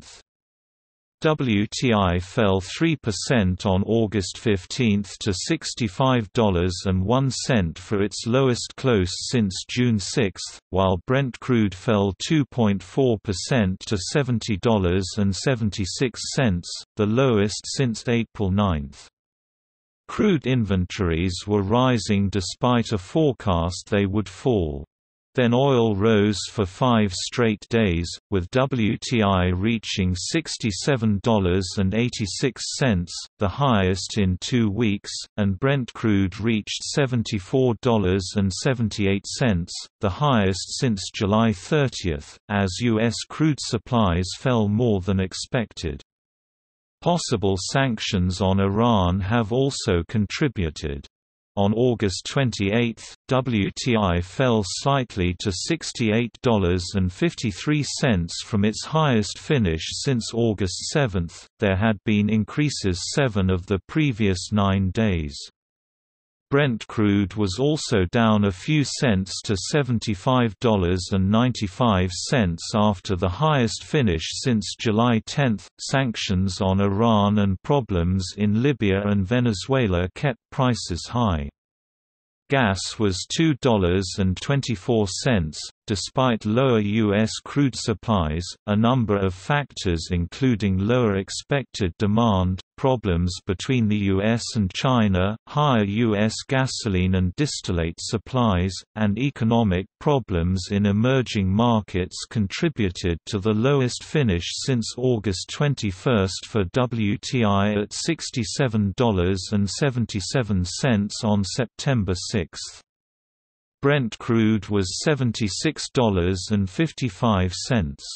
With Hurricane Florence weakening, higher OPEC output and record supplies worldwide, on September 13, WTI fell 2.5% from $70.37, the highest since July 20, while Brent crude fell 2% to $78.17 from the highest since May.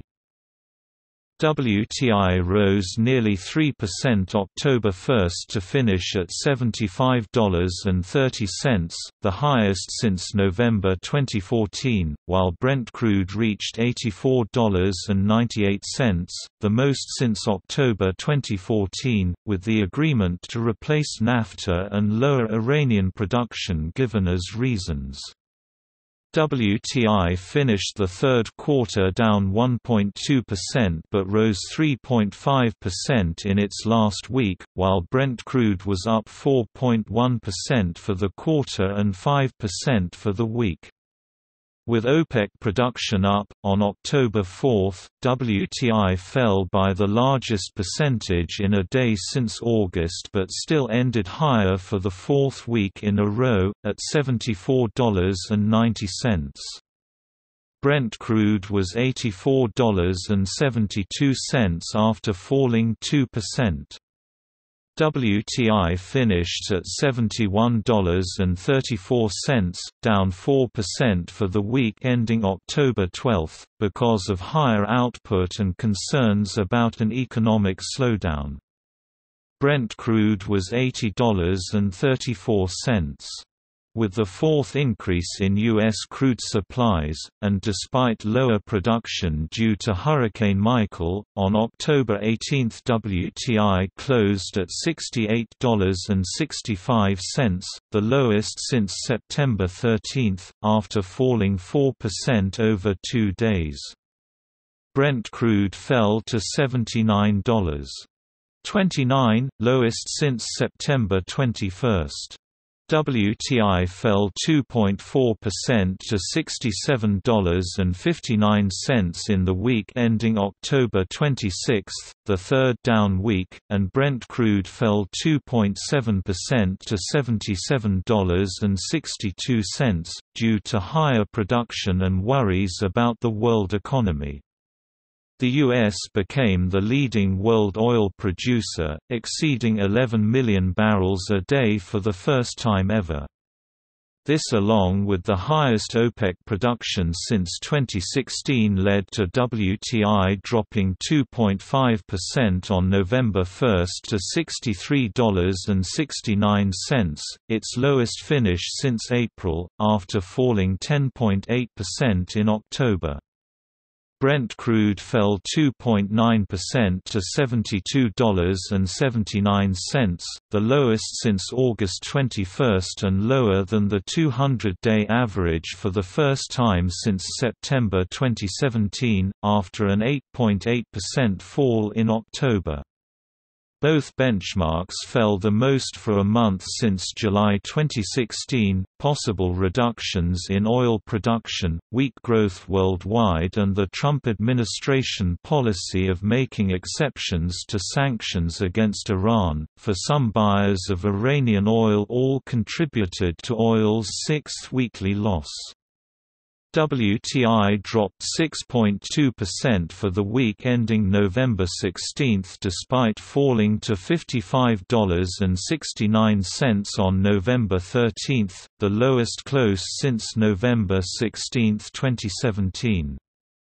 Brent crude reached $66.76 on November 16, down 4.9%, after falling to $65.47 on November 13. Low demand and high U.S. inventories contributed to a 6.6% decline for WTI to $53.43, the lowest since October 26, 2017, on November 20. Brent crude fell 6.4% to $62.53, the lowest since February. At Thanksgiving, gas was $2.62, down more than 20 cents since the start of October. Oil fell the most for any month in 10 years. WTI finished at $50.93, up 1% for the week but down 22% for the month, while Brent was $58.71, down 12% for the year. Higher production in the US, Russia and some OPEC countries meant too much supply. Losses would have been higher except for speculation about OPEC cuts. For the week ending December 21, WTI fell 11.4% to $45.59, the lowest since July 2017, and Brent crude fell 10.7% to $53.82, the lowest since September 2017. Higher U.S. interest rates, more active U.S. oil rigs, higher U.S. crude production and lower expected worldwide demand did not cancel out proposed production cuts by OPEC nations, including definite plans by Saudi Arabia. The same week, gas prices reached $2.37, the lowest in December in 2 years. WTI ended 2018 at $45.41 a barrel, off 10.8% the month, 38% for the fourth quarter, and 24.8% for 2018. Brent crude finished at $53.80, off over 8% for the month, 35% for the quarter, and 19.5% for the year. U.S. crude supplies were down while gasoline supplies were higher.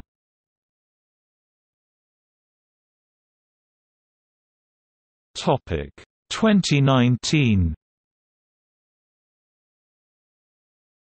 Gasoline started 2019 at $2.23, WTI jumped 5% to $52.58 early on January 9, and Brent crude reached $61.58, with an announcement of expected production cuts by Saudi Arabia, though higher U.S. gasoline stocks kept oil from going even higher. Over 8 days, oil was up 17%. Oil finished January up 18.5%, the best ever, with records going back as far as 1984, with WTI at $53.79 one day after its highest finish since November, and Brent up 15% for the month to $61.89. Both gains were the most for a month since April 2016. U.S. crude supplies were lower than expected and sanctions on Venezuela also contributed, as well as interest rate policy which sent stocks higher and the dollar lower. On the first week in February, WTI fell 4.6%, the most since December. Brent crude fell 1%. Reasons included an increase in U.S. oil rigs and efforts to get around Venezuela sanctions, as well as concerns over actions by OPEC nations. but WTI rose 5% the second week to $55.59, with Brent crude ending the week at $66.25, both the highest since November 19, with lower OPEC output and progress in trade talks between the United States and China. WTI rose 6.4% in February while Brent crude went up 6.7%. On March 1, WTI fell 2.5% to end the week at $55.80 while Brent crude fell 1.9% to $65.07. This was true even though OPEC output reached its lowest level in 4 years. U.S. economic reports indicated slower growth. Oil rose slightly in the first week of March, with WTI at $56.07 and Brent crude at $65.74, as the number of active U.S. oil rigs fell for the third week, but economic news from the U.S. and China caused concerns about slower growth. On April 2, WTI closed at $62.58, its highest level since November 5, and Brent closed at $69.37, its highest since November 12. Brent ended the first week of April up 4.1% with its first close above $70 since November, and WTI was up for the fifth week, the longest streak since November 2017, finishing 4.9% higher at $63.08. Reasons included sanctions on Iran and Venezuela.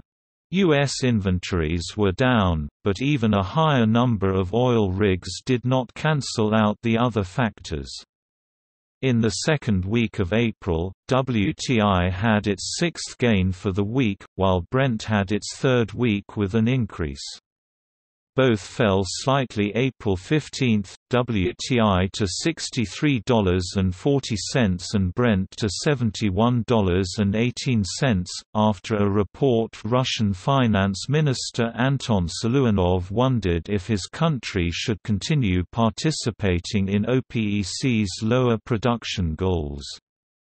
U.S. crude production was in record territory and expected to go higher. The third week of April, though short because of the Good Friday holiday, ended with WTI at $64 for its seventh gain for the first time since February 2014. Brent rose for the fourth week, ending at $71.97. This happened even though U.S. crude stocks fell. On April 22, WTI rose to $66.30, with the highest settlement since October resulting from the Trump administration ending waivers for Iranian oil exports, even though U.S. President Donald Trump tweeted that other countries would make up the difference. Though WTI fell due to higher U.S. crude supplies, Brent reached the highest close since October on April 24 before falling to $74.35 the next day. Gasoline reached $2.84 nationally and $4.70 in parts of California. Gas reached $2.91 on May 4 after rising 67 cents during 2019, the most since 2011 during the same period. Oil fell for the second week before rising again, WTI to $62.21 and Brent to $71.24, on May 6. Trump's plans to raise tariffs of imports from China contributed. Then WTI fell for the third week, to $61.66 with Brent falling to $70.62 after the tariffs increased, despite lower U.S. Crude inventories, on May 23 when oil fell the most in a day since December, also falling below the 200-day moving average, WTI finished at $57.21, lowest since March 12. In a week when WTI lost nearly 7%, Brent finished the week at $68.69 for a nearly 5% loss. The declines for the week were the most all year. The trade war with China caused concerns, though possible actions by Trump helped slightly on May 24. Gas was $2.83, 14 cents lower than the previous Memorial Day, although oil went up 2% June 13 after attacks on tankers. For the week, oil was down as a result of forecasts for lower worldwide demand, with WTI finishing at $52.52 and Brent at $62.01.